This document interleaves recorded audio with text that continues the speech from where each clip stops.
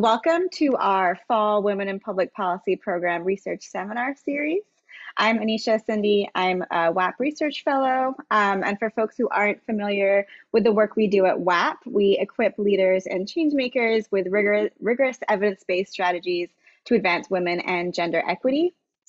Before we start, we wanted to offer a virtual land acknowledgement to honor local Indigenous communities on the land where Harvard University sits, which is the ancestral, traditional, and contemporary unceded homeland of the Massachusetts people, the surviving descendants of the first people of Massachusetts, and of the Neponset Band of the Massachusetts. The WAP team have posted the link to our land acknowledgement in the chat, and we encourage you all to explore the resources in addition to reading the statement. Our seminar this fall is exploring how gender researchers, policymakers, and practitioners can commit to strengthening the focus on intersectional research. We will explore how gender intersects with other social identities such as race, class, national origin, disability, parental status, and sexual orientation. Our intersectional focus will not only address the unique experiences of people with these intersecting identities, but also engage with the systemic biases and oppressions which characterize these experiences. Many of the researchers that we are featuring in our seminar series today are also featured on our Gender Action Portal, so I encourage you all to explore GAP's intersectional work at gap.hks.harvard.edu. I also want to note that our seminar this week is co-sponsored with Harvard's Women in Tech Plus Allies Affinity Group, which I also have the privilege of co-chairing. WIT Plus aims to develop an IT community at Harvard that is committed to increasing representation, retention, and advancement of marginalized genders on campus. Today, I am thrilled to welcome Dr. India Johnson, presenting an Ally You Say, supporting Black women in STEM settings via allyship cues. Dr. Johnson is an associate professor in the Department of Psychology at Butler University and the founder and principal consultant at Evolve Diversity Consulting Services.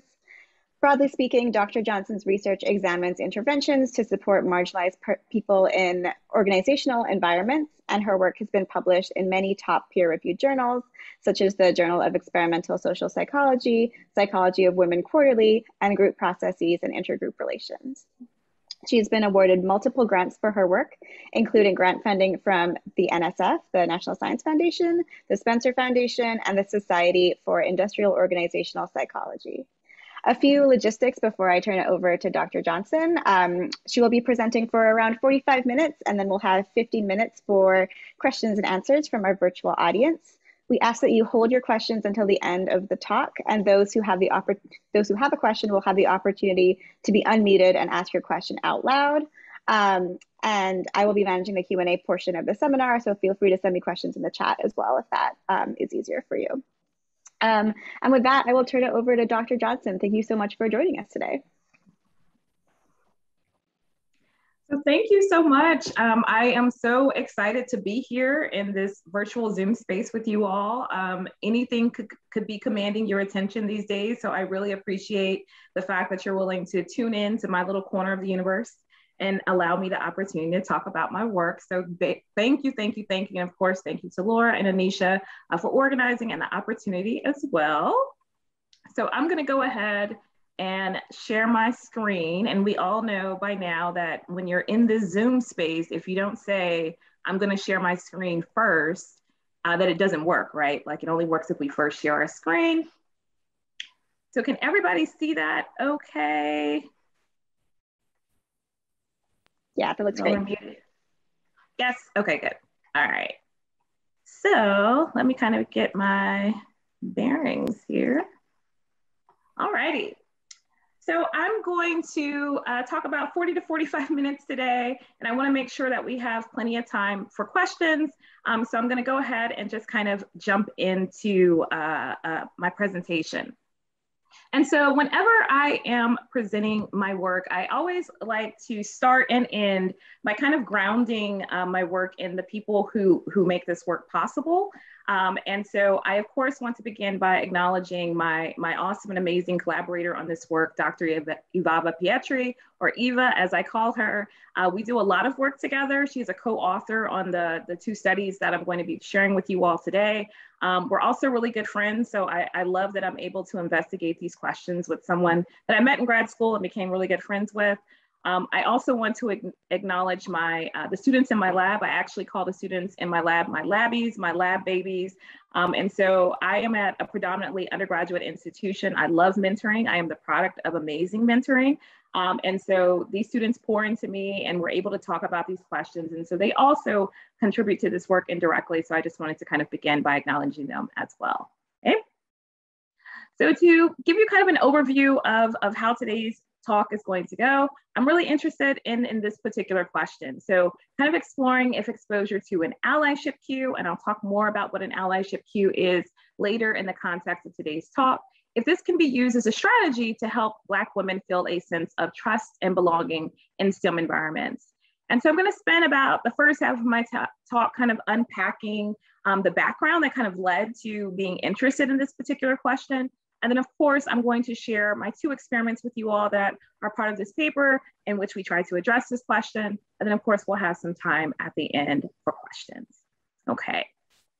So probably as no surprise to this group, we know that Black women have been historically excluded from a number of lucrative and powerful positions. Okay. So for example, we know that there's this gross underrepresentation of Black women in leadership roles. So in 2019, there was an actual record number of women who were CEOs of Fortune 500 companies. A whopping 6.6% was a record number of women in these kind of very powerful positions. However, when we look at these 33 women, we see that Black women are grossly underrepresented in these numbers. Okay? And so in addition to kind of seeing this underrepresentation in these leadership roles, we also know that Black women have been historically excluded from science, technology, engineering, and math, or STEM for short. So Black women make up about 6.5% of the United States population.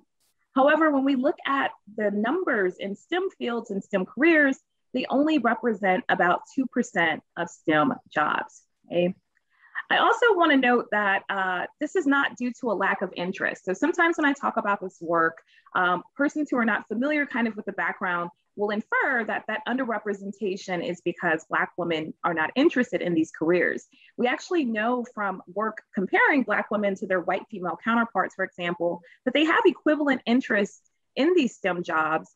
Instead, what seems to be happening is the experiences or the challenges that they're facing in these actual STEM environments. And so this kind of begs that question, why the lack of representation? And so as I mentioned, we know that Black women are facing some very unique obstacles in these environments. So for example, there are a number of experimental studies that have kind of examined how the gatekeepers in these settings, so persons who are deciding who gets that postdoc, who is awarded that fellowship, who's going to be the lab manager in my lab, for example, they tend to have biases that favor white men. So even when you have applicants who have equivalent qualifications, these gatekeepers tend to favor white men and perceive them as more competent relative to Black women, for example. Okay? So in addition to these biases, we also know that when we focus on the experiences of Black women in these white male-dominated environments, that the environments themselves tend to be unwelcoming. And so Black women report feeling as though they have to work harder in order to be perceived as competent as their white female counterparts, report feeling isolated, and not just having a lot of support in these actual environments. And so these biases kind of coupled with these unwelcoming, sometimes even very hostile environments can manifest as Black women experiencing belonging concerns and really questioning their fit in STEM to begin with. And kind of this prolonged sense of belonging concerns can manifest as Black women exiting STEM classes or STEM majors or the STEM workforce altogether. Now, this idea that Black women are experiencing belonging concerns is what we in social psychology call social identity threat. Okay? Now, social identity threat is just feeling as though one or more of your identities is not valued in a particular setting. And we know that social identity threat is this very multifaceted construct. It's actually associated with a number of negative downstream consequences. I'm going to be focusing on 2 in the context of today's talk. And so when persons are experiencing social identity threat, this can manifest as a decreased sense of trust or a decreased sense of feeling as though you can be treated fairly by your colleagues. And it also can manifest as a decreased sense of belonging. So feeling as though you're not very welcome or going to be supported in this particular environment. And so we know that among the negative consequences, a decreased sense of trust and a decreased sense of belonging are associated with social identity threat. Now, we also know from past work that individuals who have multiple marginalized identities, like Black women, are at an increased risk of experiencing social identity threats. So they're particularly vulnerable to kind of experiencing these belonging concerns. So for example, this is one of the people in my life that brings me joy. This is my daughter, Lyric. This is actually a picture of her when she was starting high school as a freshman. She's now a senior. Lyric is Black, and she is also female. And we know that there are negative stereotypes associated with being Black. There are negative stereotypes associated with being a woman. And so kind of these compounding experiences can put persons like Lyric at an increased risk for experiencing social identity threat, which means that they're less likely to have that sense of belonging in STEM settings. Now, importantly, we know that belonging is this really critical predictor for these outcomes that we care about. So specifically, women who feel an increased sense of belonging in STEM classes, for example, are more likely to report interest in the actual major, and they're also more likely to persist and go on and enter STEM fields. So if we want to increase the representation of Black women in STEM fields and STEM careers, it's really critical that we identify interventions that are going to boost that sense of belonging. Okay? So one particular strategy to kind of promote a sense of identity safety or promote that sense of belonging is through exposure to an identity safety cue or a signal that suggests that your identity is valued here. Okay? Now, identity safety cues can come in a variety of different formats. The ones that I'm going to be focusing on in my talk are exposure to a successful in-group exemplar. So someone who kind of represents you potentially being successful in that environment. And we know that exposure to identity safety cues can kind of promote that sense of identity safety or promote that sense of belonging in these STEM environments. So for example, past work has looked at the benefits of exposing women, and so this is just kind of defining women broadly of all racial and ethnic identities to a successful in-group scientist. And we know from this past work that when you expose women to a successful in-group exemplar or a scientist, that this boosts their sense of belonging, particularly in STEM environments. So this is one strategy that you can use to kind of mitigate those social identity threat concerns, okay? Now, when it comes to Black women, this kind of poses a problem for past work on identity safety cues and in-group scientists, because much of this work has ignored the intersectional nature of identity. And so thus, when it comes to Black women, it's unclear who that in-group scientist is going to be, or who is going to be that person that promotes that sense of belonging or identity safety. Is it going to be an individual that shares a common racial identity? Is it going to be someone who shares a common gender identity? Or is it critical for both identities to be present? This is a question that actually hadn't been addressed in previous work. And so it's unclear who's going to signal identity safety for Black women. And so when my collaborators and I were interested in answering this question, we focused on research that kind of acknowledged the intersectional nature of identity to kind of point us in the right direction of who's going to signal identity safety. And we kind of narrowed in on two different perspectives. And so the first is what is called a primary identity viewpoint. And so this primary identity viewpoint is largely based on what's called the ethnic prominence perspective. And the ethnic prominence perspective argues that due to the historic and also the very much ongoing and continuing nature of racism in the United States, when it comes to persons who have these multiply marginalized identities like Black women, their racial identity is going to be the primary lens through which they view the world.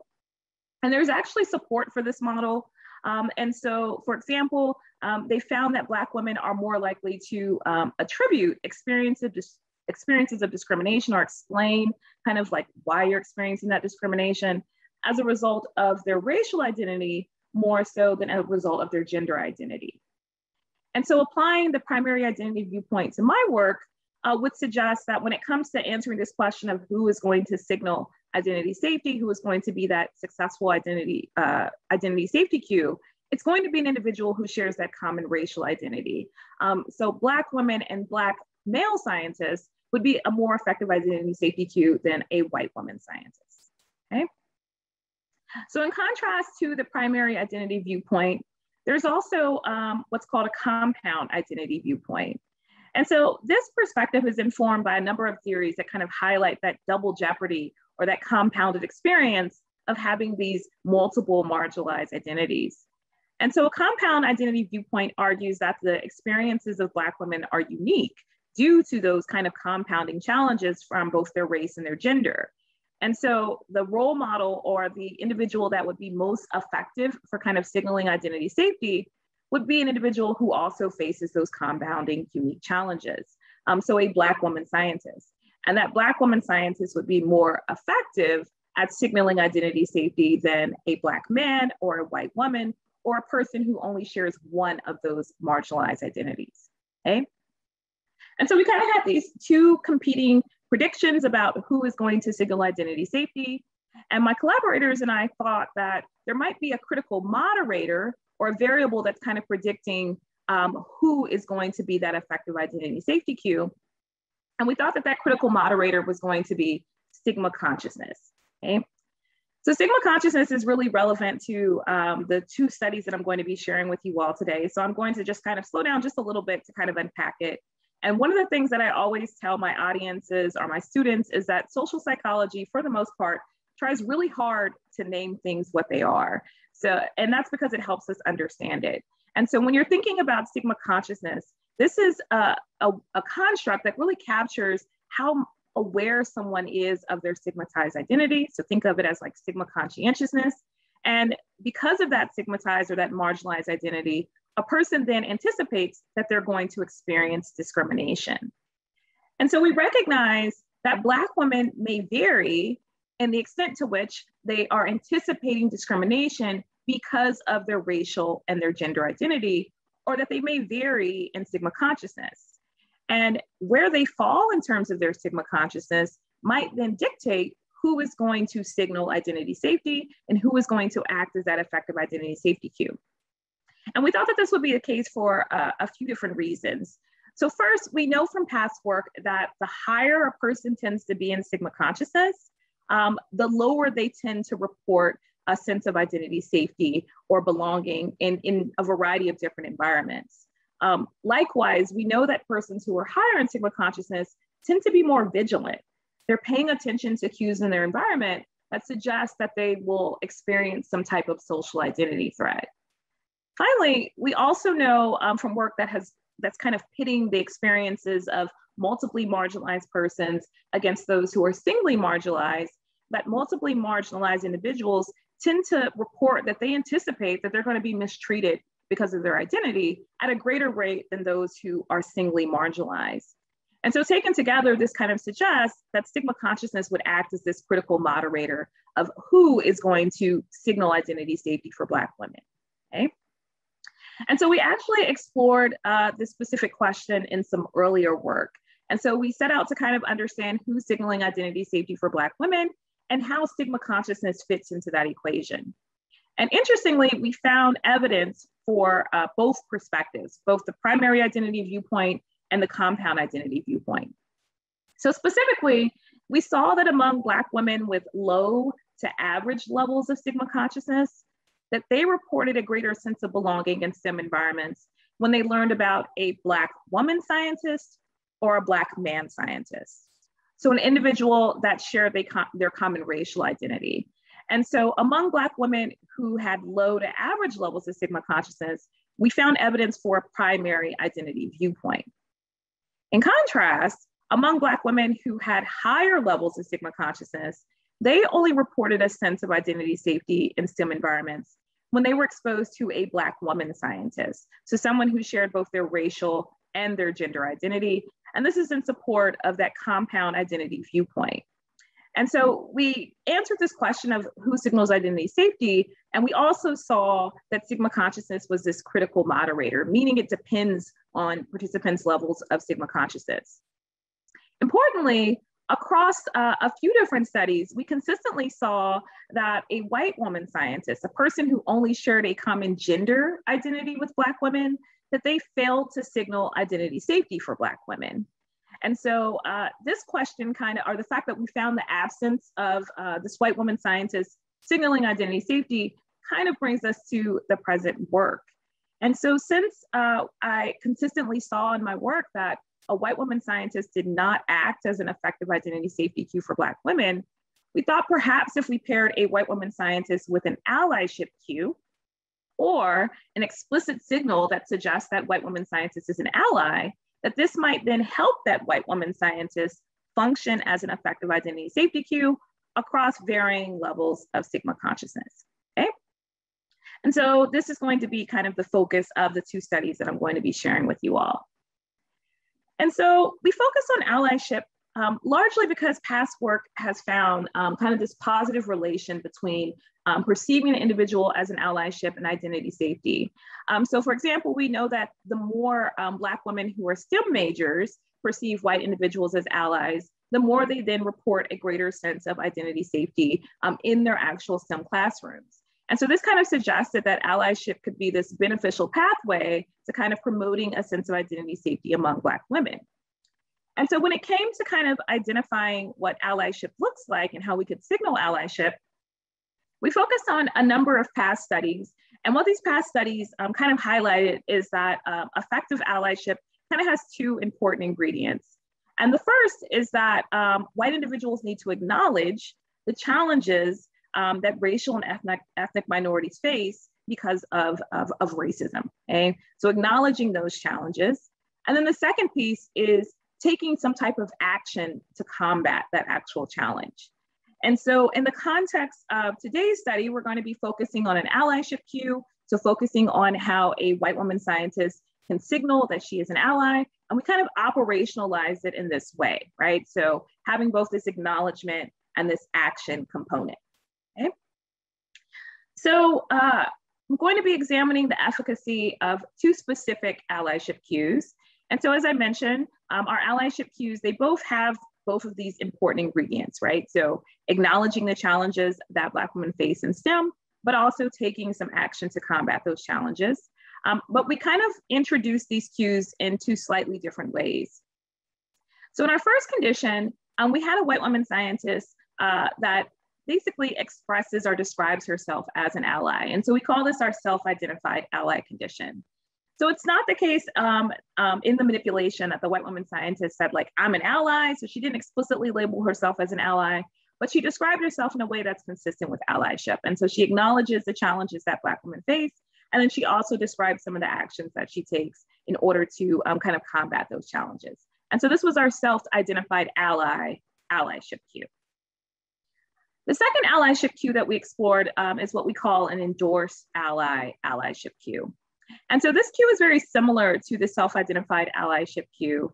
However, kind of a critical difference here is that rather than the white woman scientist kind of describing herself as an ally, this information is coming from another Black woman. So here you have a fellow in-group member who is endorsing that white woman scientist as an ally, as an individual you can trust, someone who seeks to support Black women in STEM. And so whenever I talk about this particular study, I always give the analogy of the election that feels like it was so long ago, but it wasn't that long ago. But you all likely remember that Beyonce, a Black woman, came forward and endorsed Hillary Clinton as the candidate for the presidential election, right? And so here we have a Black woman who is saying, yes, I'm with her, you can trust this individual, and that this might be particularly important for other Black women in terms of kind of trying to identify a white individual that they can trust, okay? So the other piece that I kind of want to emphasize is that we recognize that there's a difference between someone kind of expressing that they're an ally, so kind of self-espousing allyship, versus someone who is an in-group member saying this person is an ally. And because we were exploring this question across varying levels of Sigma consciousness, we recognize that for Black women who are higher in Sigma consciousness, that the fact that an in-group member is endorsing that person as an ally is likely going to be very critical. And so we actually were predicting that our endorsed allyship cue would be more effective than our self-identified allyship cue. Okay? And so now that I kind of laid out the predictions, let me go ahead and jump into the 2 experiments. And so we recruited Black women from the general population using Amazon's Mechanical Turk. Just in case you're not familiar with Amazon's Mechanical Turk, it is just an online data acquisition platform that helps you recruit specific populations. So in this instance, Black women, and they do so for a fee. Okay. I also want to note that these are Black women from the general population broadly. So these aren't Black women who are specifically in STEM settings. When we compare Black women who are in STEM settings to Black women who are kind of in non-STEM settings, we tend to get very consistent results. And so we just looked at Black women broadly. And so they viewed this webpage for a fictitious STEM company, and they were just asked to imagine how they would feel if they were working in this company. And so this is our fictitious STEM environment. Okay. So we then randomly assign our Black women participants to one of 4 conditions, just meaning that they're each going to get something different across condition. And so in our first 2 conditions, they just learned about a successful employee, a successful scientist that is working in this company. And so that person was either a Black woman or a white woman. Okay. Importantly, the information in the profiles is the same across condition. We just varied the photos. So of course, the Black woman, they're going to get the photo of the Black woman. And then the white woman, they're going to get the photo of the white woman. And then we were good researchers, and we made sure that we pilot tested these photos in a separate study to make sure they were matched on things like perceived competence and perceived age and likability. Okay. Then we had our 2 allyship cue conditions. So in our self-identified allyship condition, they're going to learn about that white woman scientist. They're going to see everything that is in that white woman profile condition, but then they're going to read an additional slide where Dr. Melissa Evans describes kind of her approach to her research and what has helped her be successful at the company. And so what she says is kind of this manipulation where she's describing herself as an ally. And so she says that even though I'm a woman, I recognize my experiences as a white woman are very different than that of Black and Latina women. And because I value their perspectives, I work really hard to make sure that I recruit them into my lab, but also into my research group overall. And so here she's acknowledging the challenges that they face, and then she's also engaging in some action to kind of combat those challenges. Okay. Then we have our endorsed ally condition. And so this condition is slightly different. So here our participants are going to read all of the information that is in the self-identified allyship condition, but then they're going to read this additional slide that I have featured on the screen here. And so in this endorsed allyship condition, they learn about a research assistant, a Black woman who is working in the scientist lab, and she describes her positive experiences with this scientist. And importantly, she kind of expresses and describes this person as someone who she perceives as an ally. And so here we kind of have that endorsement coming from someone who is part of our Black women participants in group. Okay. So these are our 4 conditions. What did we measure in this first study? So we measured perceived allyship. And so we just had participants complete 2 items that got at the extent to which they perceived that scientist they learned about as someone who was invested in the success of Black women succeeding in the sciences. And then to measure identity safety, we had participants complete 12 items that just got at the extent to which they felt a sense of trust. So feeling as though you'll be treated fairly by your colleagues, for example, and a sense of belonging. So feeling as though you'll be welcome and supported in this particular environment. And this was our way of kind of getting at identity safety. Okay. And then finally, because we know that Sigma consciousness is this critical moderator, we also had participants complete a measure of Sigma consciousness. Okay. And so this was a 9-item measure that really just got at the extent to which they anticipated that they would experience discrimination kind of broadly in their day-to-day life because of their race and gender. So importantly, we modified all of the items to kind of get at the extent to which they anticipated discrimination on the basis of both their racial and their gender identity. Okay. So I'm going to go ahead and jump into my results, and I'm just going to orient you to this graph really quickly because you're going to see it a couple times throughout today's talk. So we have perceived allyship on the y-axis. On the x-axis, we have Sigma consciousness, and Sigma consciousness is actually increasing as we're moving from left to right. And then we have our 4 conditions. And what we did is we dummy coded our conditions, and we're going to use our white woman condition as our reference group. So kind of think of it as our baseline. And then what I always tell people is pay attention to kind of what's happening in each condition. So pay attention to that slope of the line, because it's kind of telling us what's happening as stigma consciousness is increasing, okay? And so we ran this regression analysis looking at condition, mean-centered stigma consciousness, and then of course the interaction of the two. And so first, just kind of looking at the white woman scientist condition, you see that as stigma consciousness is increasing, perceptions that that white woman scientist is an ally is decreasing, okay?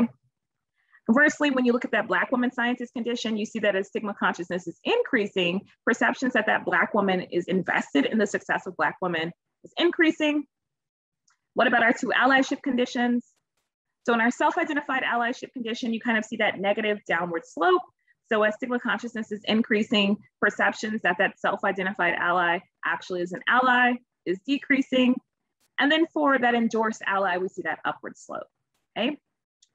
And so we did actually see a significant interaction emerging. And so we, of course, want to break this interaction down as a function of participants who are low in stigma consciousness versus participants who are high in stigma consciousness, because we know that this is a critical moderator from previous work. And so first, looking at participants who are lower in stigma consciousness, we do see a significant affective condition relative to that white woman scientist condition. And so here, what we're seeing is that relative to that white woman scientist condition, our three remaining conditions, so that Black woman scientist, and then our white woman scientist paired with those allyship cues, tends to be more effective than that white woman scientist in the absence of any allyship cue.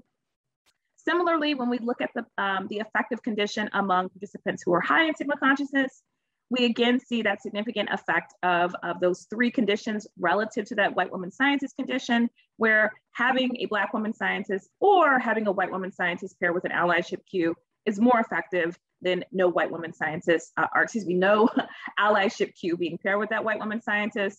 But of course, we want to pit our two allyship cue conditions against one another, okay? And so when you compare that self-identified ally to that endorsed ally, we again see a significant interaction with stigma consciousness emerging. However, here what we're finding is that among Black women who are high in stigma consciousness, it's really critical that they actually are exposed to that endorsed ally. And in fact, we ran an additional analysis where we compared our endorsed ally to our Black woman scientist condition. And among Black women high in stigma consciousness, we didn't see a difference emerging for that perceived allyship. And so here, this kind of suggests that that endorsed allyship cue is really critical, okay? So what about our second measure, our measure of identity safety or predicted trust and belonging?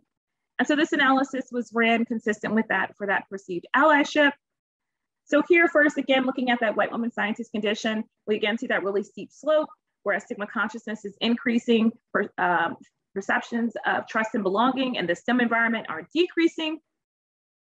For that Black woman scientist, it's actually relatively flat, right? So regardless of whether participants are high or low in stigma consciousness, they tend to be reporting equivalent levels of trust and belonging in the Black woman scientist condition.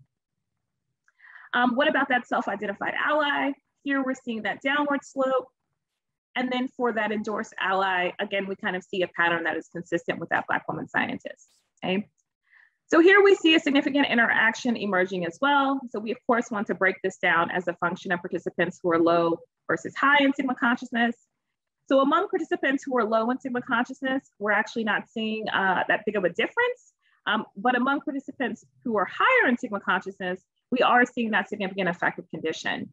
So relative to that white woman scientist condition, that Black woman scientist, or our two allyship cue conditions are more effective at kind of producing anticipated trust and belonging than that white woman scientist.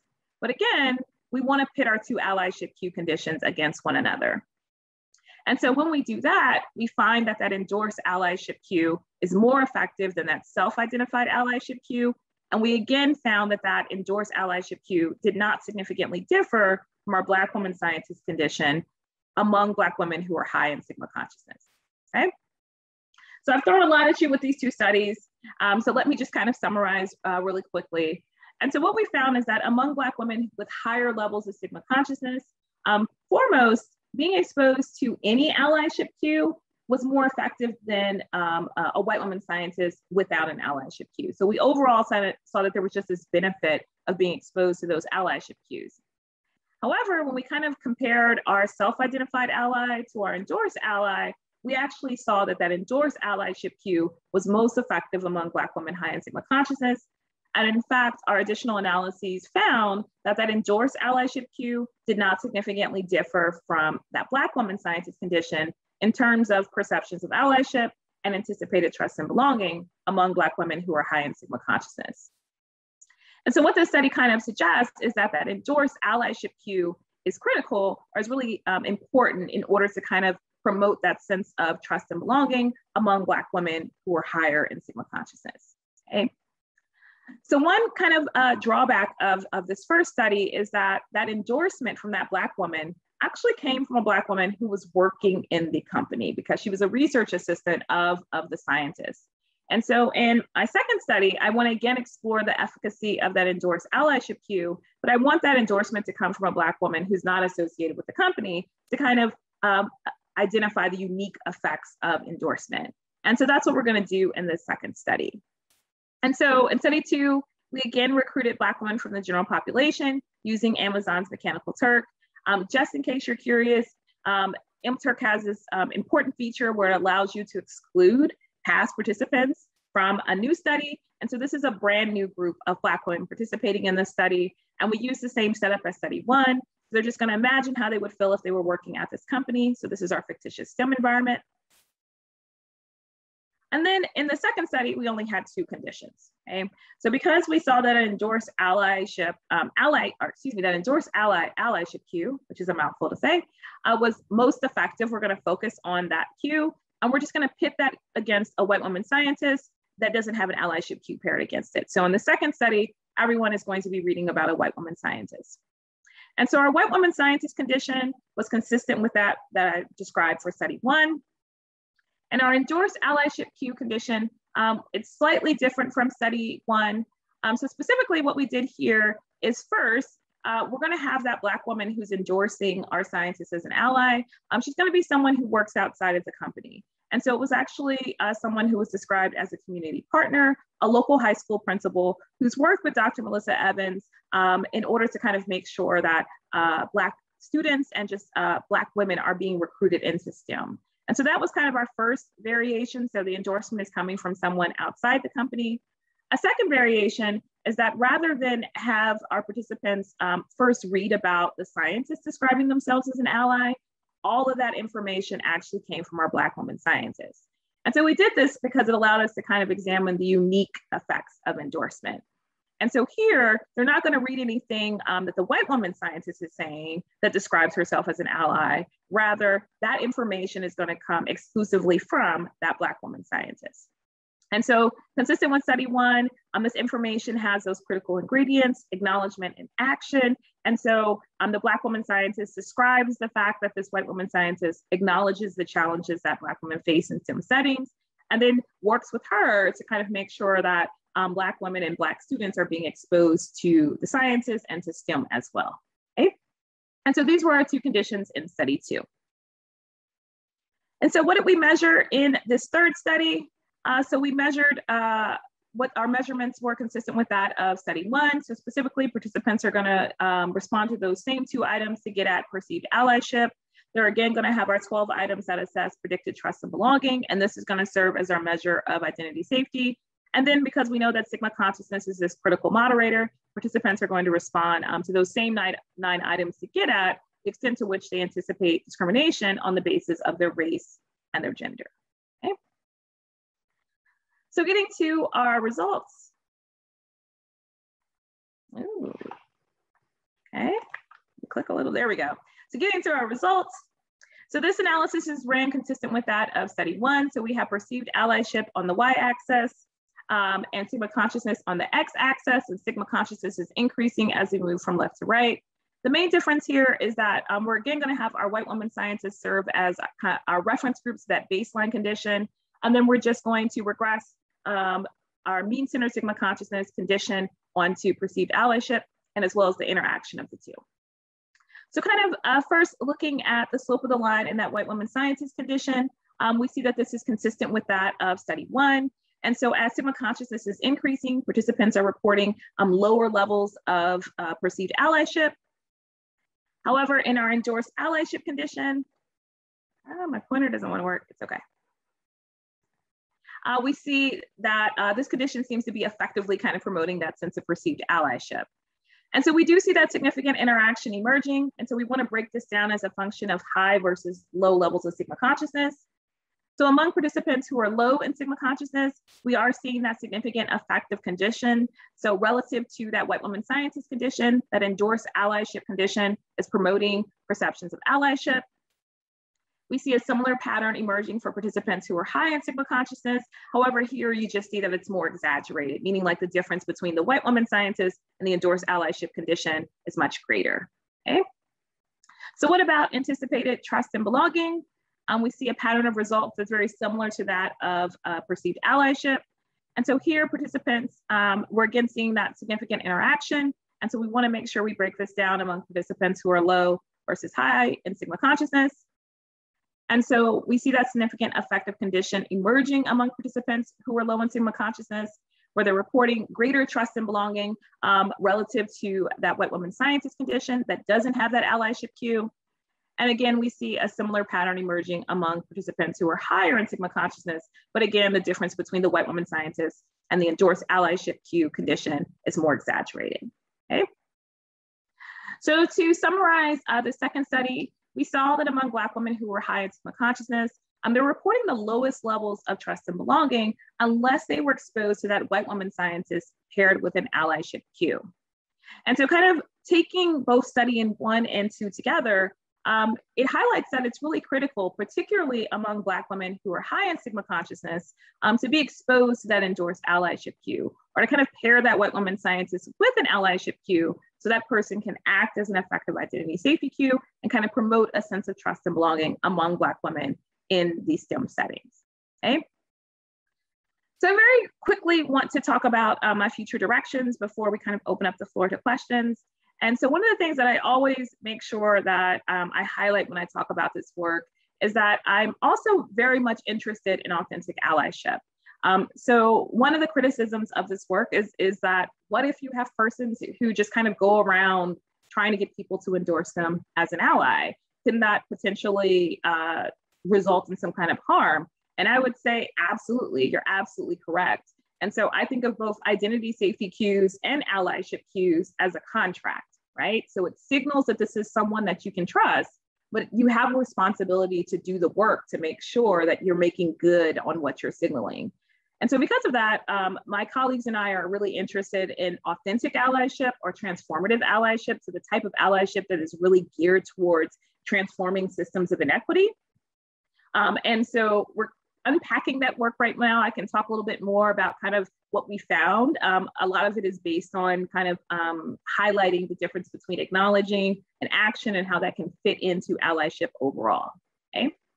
So in addition to kind of focusing on authentic allyship, I'm also interested in kind of using what we've learned from this work to kind of inform some type of intervention, particularly in STEM classrooms, to kind of teach white STEM instructors how to act as allies so we can make sure that we plug that hole in that pipeline and that we have more Black women seeking out these STEM classes. And so right now that work is focused specifically on anti-racism. Again, I'm happy to talk about it if anyone has any questions. And then finally, I'm also interested in interventions that support other historically excluded groups in STEM. And so I shared these studies that focus on Black women, but we have some other work that focuses on Latina women and also white women as well, okay? So finally, I want to thank the person to give me money, right? So this work is near and dear to my heart. So folks who are willing to open up their pocketbooks and pour money into this work, I'm very thankful for that. So thank you to my funders. And then as I mentioned, I like to ground my talks in acknowledging the people who help make that work possible. I started with my collaborators in my lab, and I want to end by thanking my family. So I am a mom in addition to being a professor and a wife as well. And I'm only able to do this work because I have people who pour into me and bring me joy. So I'd like to acknowledge my family as well, particularly my husband, Ricky, who allows me to explore these questions unencumbered, okay? So thanks again for this opportunity. I would love to hear whatever questions you all might have, but thanks so much to Anisha and Laura for inviting me to share my work today. Thank you so much, Dr. Johnson. This was amazing. I think, yeah, great. So I want to open it up for questions. If folks have a question, please go to the reactions tab and use the raise hand function. And I will call on you to unmute yourselves, or you can also put your questions in the chat if that's easier.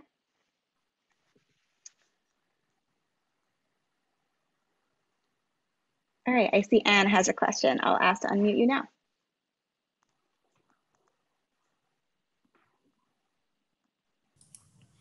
Thank you very much for the video as well. Thanks a lot for your presentation. It reminded me of some interventions that firms, sometimes use. So when they use like anti-discrimination messages for hiring, and there's research in economics that shows that these types of messages don't work. One of the reasons why they don't work is precisely because the message is not credible. So I think the part of the issues that are related to also what you're showing is how scalable are these results? Because if you have too many people who signal themselves as allies, maybe then that signal is not going to be credible. So I don't know if you have any kind of research that goes a little bit in that direction. Thanks. Yeah, and thank you. That is a great question. And yes, you are absolutely right. So there's a lot of work on identity safety cues broadly, and then also my work on allyship cues. And it's exactly what you described, Anne. So people will kind of see these cues, but if there's a mismatch between kind of what you value versus what you do, then that can wind up doing some kind of harm. And so there is some work that kind of looks at those kinds of things. So there's some work that focuses on what they call diversity dishonesty. So where you kind of have these cues that express a commitment to diversity or anti-racism, for example. But then when I look and see who's working in your company, or I look to see what kind of policies you have in place in your company, it doesn't seem to support what you claim to value. And so we do know that those kinds of things can kind of harm that sense of identity safety. In terms of my work, I talked about these initial studies focusing on the acknowledgement versus the action. And we do have some studies with actually Black women students where we try to parse those things apart. And then we also have some studies with white women in STEM majors where we try to parse those things apart. And as you can imagine, the part of that equation that is most critical is action, right? So I would probably even say that if you are acting in a way that combats those challenges, that in itself is expressing how you actually feel or acknowledging those kinds of challenges. And so across both of those data sets, we do see that Black women and white women who are higher in stigma consciousness tend to be more sensitive to kind of noticing the difference between the acknowledgement and the actions. But I think that from an organizational standpoint, it's really critical that your actions, I think, speak louder than your words, right? So what are the policies that you have in place in your company that speak to gender inequity or speak to racial inequity? Have you examined how tech companies, for example, tend to have a lot of defaults that support kind of white norms or masculine norms or just heteronormative norms in general? Does that then interfere with the success of marginalized persons in the particular company? And so the more you can make sure that the policies, the procedures, and also the people who are in your company kind of support that message, I think the more likely then you will see kind of promoting that sense of identity safety and perceptions of allyship. So that was a long answer, but hopefully I answered your question. Perfect. Thank you so much, India. We have a question from the chat from Sarah Wald. I recognize your study didn't cover this, but what is your perspective on whether the allyship cues would also be as effective with a white male scientist? In other words, does the white female scientist gender carry some of the weight of implied allyship, or is it neutral and negative without the cues? That is a great question. So we do have some data that kind of examines that. And so in general, in the absence of an allyship cue, a white woman scientist is not effective, but neither is a white man scientist. Part of why we focused on white women scientists, and I didn't mention this in the talk, is because in some areas of STEM, gender parity has been achieved. So when you look at areas like biology or chemistry, for example, there's a fair number of white women there who could potentially act as these effective identity safety cues. So part of what we've done since this paper was published was kind of try to examine if pairing an allyship cue with a white man scientist, if that can be effective. And it can. So it kind of operates in the same way that the cue works in being paired with a white woman scientist. So in general, kind of what our work has found is that in the absence of a common racial identity, white individuals, regardless of whether they are a man or a woman, do not tend to be effective identity safety cues. But if we pair that white woman or that white man scientist with an allyship cue, that then helps them kind of promote that sense of identity safety among Black women. Perfect. Thank you so much, India. And thank you, Sarah, for that question. I see Eliza has her hand raised, so you can probably unmute yourself, Eliza, but I'll unmute you anyway. Thank you. This was amazing. Thank you so much. I feel like I learned so much from this presentation. And I wouldn't say I have a direct question, but I would love to hear more about the authentic allyship and especially the allyship intervention training, because I had the same thought to your point of, endorsing someone and how that could potentially get, muddled and maybe not endorsing the correct people. So I'd love to just hear more about your research with that. Yeah, so thank you. I appreciate those positive and kind words. Yeah, so I kind of mentioned that we're not just interested in authentic allyship, but transformative allyship.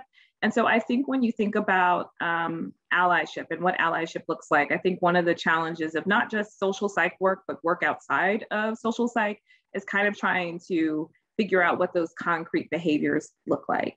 I do a bit of consulting, and oftentimes when I work with organizations, it's very much just tell me exactly what I'm supposed to do. Like they want just like a list of concrete behaviors. And what we're finding in our work is that it's not necessarily the specific behaviors, because you can imagine that context and what works in one organization might not work in another, but it's more so about behaviors that are geared towards undermining the inequity overall, right? So if you think about this from the context of racism, for example, right? Do those allyship behaviors kind of promote, are they focused more so on dismantling systemic racism? Are they more so focused on just kind of making yourself look good, right? So you can almost think about this in terms of, is the person more so internally motivated, right? So I recognize that there's racism in the world. I want to engage in behaviors that are going to kind of undermine that racism. I want to participate in dismantling white supremacy, versus I want to make myself look good, right? Or I want to feel good, right? So this might make me feel better to do this kind of thing. And so they tend to be more long-term behaviors. So we've looked at these in the context of STEM classrooms. So thinking about like when you teach assignments, using strategies that have been shown to be more effective with marginalized students, some more problem-based learning, or even just acknowledging the fact that there is systemic racism in different areas of STEM. What other behaviors? So even thinking about what types of things you assign to students, right? So when you assign students readings or chapters, do you focus on white heteronormative and male examples, or is it more so kind of trying to make sure that they are exposed to lots of different types of exemplars? So we kind of think of these behaviors as more high effort, but behaviors that tend to communicate your values. And so one of the things that I always tell people about allyship is that it's a verb. It's about what you do, and it's about what you do every day, right? Because patriarchy and white supremacy takes no days off. And so we have to make sure that we show up every day to engage in actions to kind of dismantle that.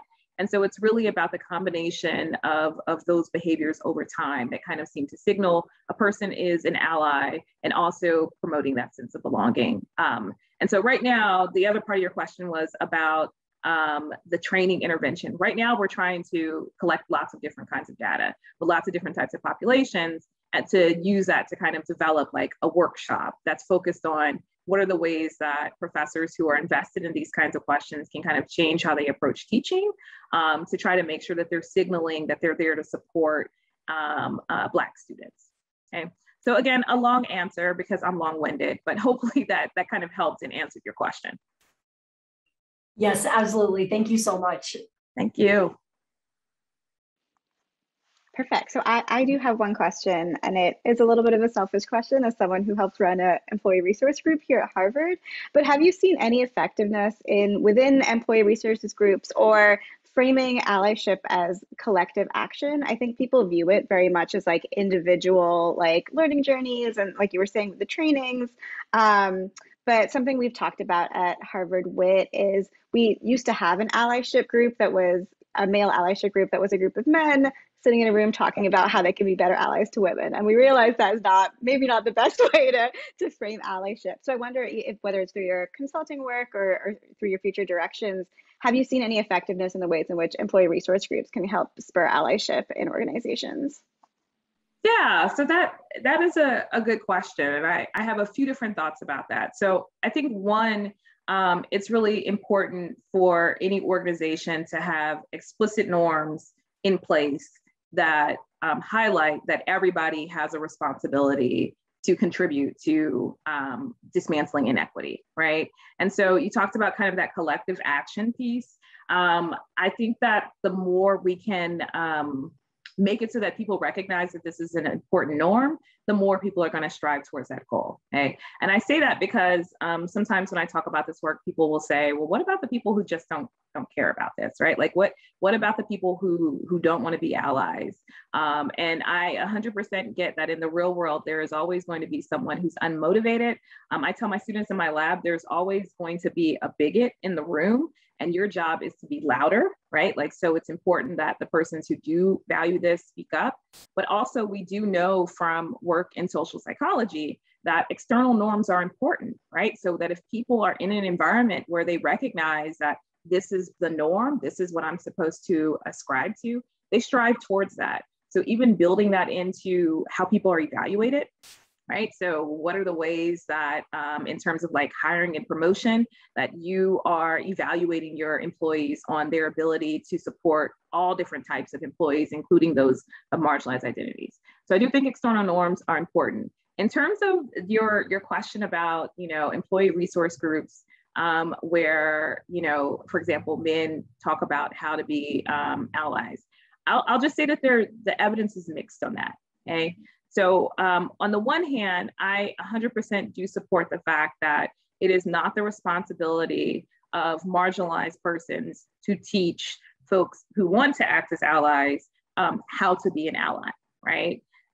Even though we should center their voices, recognize that there are lots of resources out there that you can read and you can talk to on your own, or even just if you want to learn more about the experiences of people who are part of a marginalized group, Twitter is free, so is Instagram.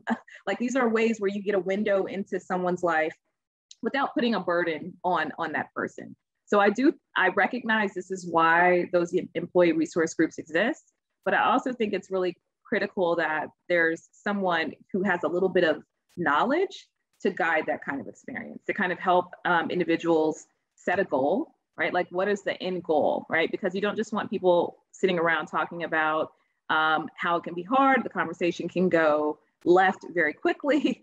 So making sure that there's someone that helps them develop goals, something that's measurable in terms of what do we want people to gain as a result of this, I think is really critical. So I think that there can be value in those employee resource groups, but I think that you need to make sure you approach it in a way where there's clear structure and there's a clear end goal to make sure that the persons who are participating recognize what they're supposed to kind of accomplish from being in that group. Perfect. Well, thank you so much, Dr. Johnson. Having you here today has been amazing. And you've also given us so many actionable tools that we can use in our roles individually and interpersonally and collectively to be better allies. So really appreciate you sharing your research with us today.